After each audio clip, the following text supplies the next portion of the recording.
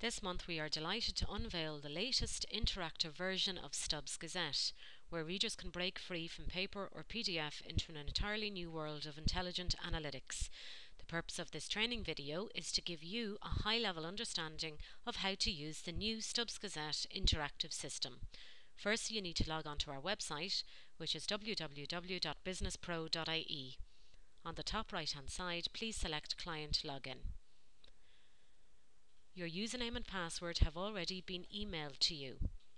If you do not have a username and password at this stage, you need to contact the IT department on 017752704. Once you've entered your login details, you will be redirected to Stubbs Credit Bureau, where you will see the option to select StubbsGazette Interactive. At the bottom of this screen, you will see the different issues of the Gazette. For the purpose of this training video, we are going to select Issue 10. This will bring you to the welcome page of StubbsGazette Interactive. As you can see, there are a number of different options. For example, you can print the entire Gazette, or you can download it as a PDF. You can also navigate seamlessly through the entire Gazette by selecting one of the options on the left-hand pane. For example, let's select Judgments. This lists all of the current week's registered judgments. By clicking on an individual's name or a company name, you will see any previous registered judgments or insolvency details.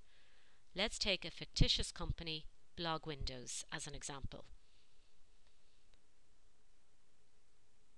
You will see from the summary screen that there have been 5 registered judgments found as a possible match for Blog Windows, and also 1 possible match of a registered satisfaction.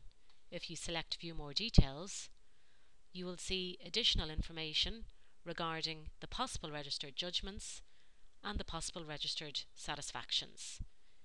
More information at the bottom of the screen will indicate whether there have been possible matches found for disqualified directors or unregistered judgments, which there haven't been in this case. You can also search for an individual or company of your choice within the selected issue. You can do so by entering the individual or company's details here. For example, let's take the fictitious Joe Bloggs. In this week's Gazette, Joe Bloggs is listed, so if you select his name, you will be brought to the summary screen showing 3 possible matches for registered judgments. If you select View More Details, you will see the additional information surrounding these possible registered judgments. You will also see in this instance that there have been 3 possible matches for unregistered judgments. This enhanced sorting and searching function enables you to save time and identify those companies or individuals of specific interest to you. Now let's select Court Order Liquidations. For the purpose of the training video, we will take the fictitious Blog Windows Limited as an example. We can see from our search results that there have been 2 possible matches for limited company notices and 2 possible matches for registered judgments. Again, if we select View More Information, we will see the additional information surrounding the possible registered judgments and the additional information surrounding the possible limited company notices, such as the details surrounding the winding up order of this company on the 7th of January, followed by the liquidation by order of the court on the 21st of February.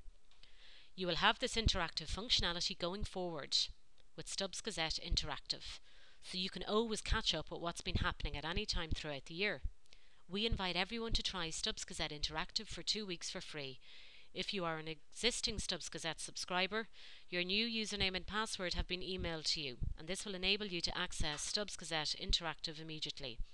If you are not currently a StubbsGazette subscriber and are interested in the free 2-week trial of StubbsGazette Interactive, you will need to contact our sales team on 017752703 for a username and password.